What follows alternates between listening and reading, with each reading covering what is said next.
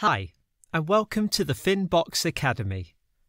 As you learned in the first lesson of the Dividend Investing course, a dividend is a payment that shareholders receive for their investment in a company. One of the most popular dividend ratios is the dividend yield. In this lesson, you will learn everything you need to know about it. Are you ready? Let's start. The dividend yield is calculated by dividing the dividend per share paid by a company by the stock price per share. It indicates the percent return you're likely to receive in dividends on your investment. For example, as of July 26, 2020, Microsoft's stock price is $201.30, and it pays a $2.04 dividend. Its dividend yield is 1.01%. The dividend yield is a very useful metric. For example, if two companies have the same stock price, the company with the higher dividend will have a higher dividend yield, which means you'll receive a higher return from dividends for each dollar you invest. It's no coincidence that the dividend yield is an essential consideration for investors. Between 1988 and 2020, 51% of the S&P 500's cumulative return came from reinvesting dividends. The dividend yield is equal to the annualized dividends per share paid by a company divided by the stock price per share. The stock price per share is the current market value of a single share of stock. For example, Microsoft's current stock price share is $201.30. The annual dividend per share is equal to the sum of all dividends per share paid by a company for a year. There are several ways to calculate it, but the most common method is to multiply the latest dividend by the company's dividend frequency. As we saw in the first lesson of the course, the dividend frequency is a financial metric that tells you how often a company pays a dividend during a year.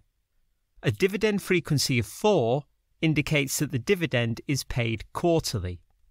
Let's use the formula to calculate Apple's dividend yield. It is equal to Apple's annual dividend divided by Apple's stock price. Using the Finbox Data Explorer, we find the values of the formula's components.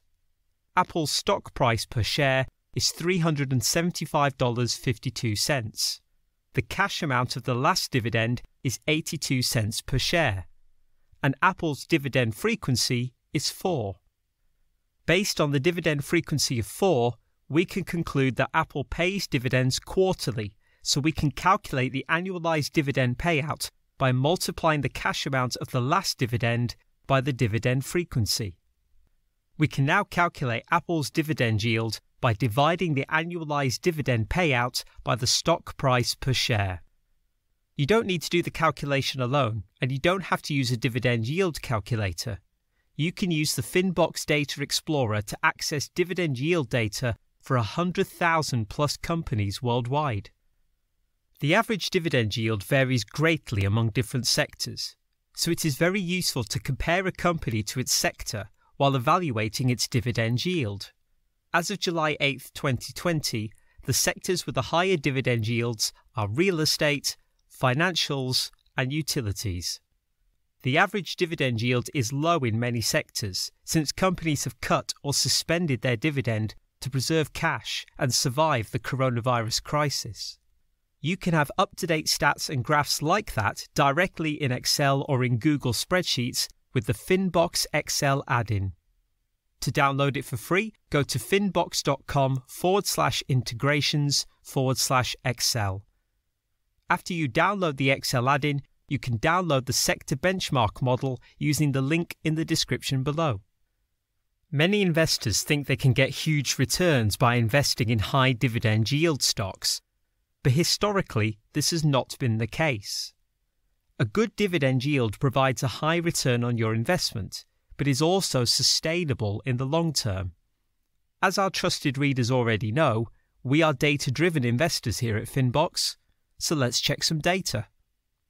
In his book, What Works on Wall Street, James O'Shaughnessy divided the entire US stock market into 10 deciles based on dividend yields. The results of his backtest indicated that stocks in the top decile, those with the highest dividend yield, underperformed the second, third and fourth deciles, those with a lower dividend yield. The reason why? More often than not, high dividend yield stocks also come with higher risk. Prudent investors need to consider the context around a stock's dividend yield. Is the dividend payout sustainable based on cash flow? Does the company have a track record of increasing dividends year after year? Does the company operate in a sector with a strong headwind? A popular list to select high dividend yield stocks is the Dividend Kings, which are companies that have increased their dividend for 50 or more consecutive years. You can find the list of Dividend Kings on Finbox at the link in the description below.